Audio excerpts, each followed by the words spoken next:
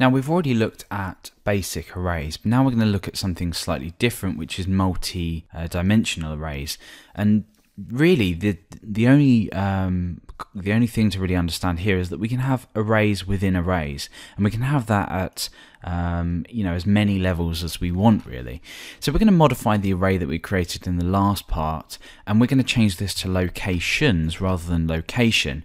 And we're going to do this slightly differently. Instead of providing a string value, we're actually going to provide another array of values. So for example, if we pass a list of places of locations here, what we can do is, if we place these just on another line, just so they're a little bit more readable, we're already printing on this person array, and we can go ahead and open our web browser now and just take a look at what this looks like.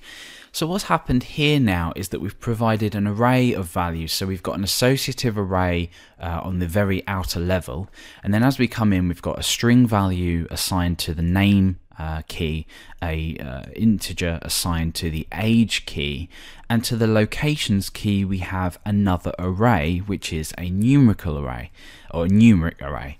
So we've now placed an array within an array. So we can do this another level deep as well. So we could say, for example, Greenwich array. So we could say something like New Eltham and Central Greenwich. So if I go ahead and refresh now, you can see that's gone another level deep. Now this I find makes it a lot easier to read in terms of inspecting what levels we can get to, but let's just remind ourselves of what it looks like if we don't include our pre-formatted tags, because actually this does complicate things a lot. So if we just use a print R, it's very difficult to determine where the different positions of the arrays start and which arrays are within which. So remember that when you're working with any arrays really, using pre-formatted HTML tags makes it extremely easy to see which level deep you are, because we get the indentation, we preserve this indentation formatting.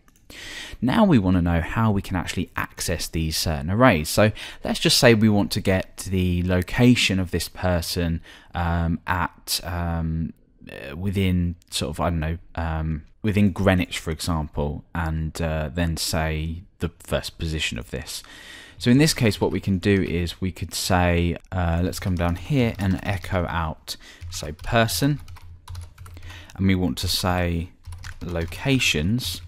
Now remember, because we've assigned a value, or if you like, or an array to this has now become the key. So what we're actually doing is we're mixing associative and numeric values. But if we knew for some other reason, and when you're looping through these you can check, but if we know that we want to get the location first, say visited in Greenwich, this will be at position 0 within Greenwich, within locations of the person array. So everything here sort of fits in and makes sense, and when we refresh we see this just outputs New Eltham. So it's a good idea to create arrays as complex as you like. Arrays are brilliant to store data. Of course we can add data to arrays as well.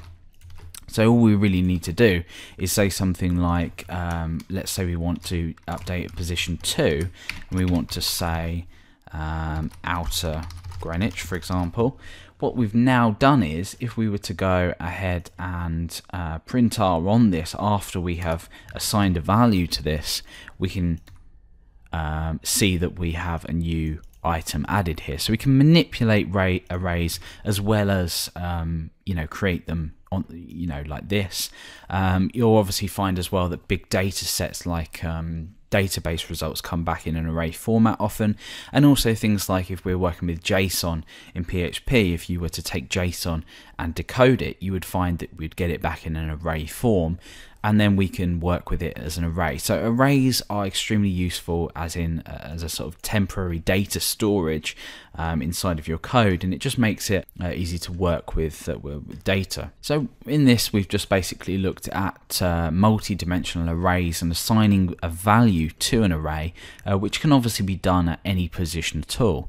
So that pretty much covers the basics of arrays in PHP.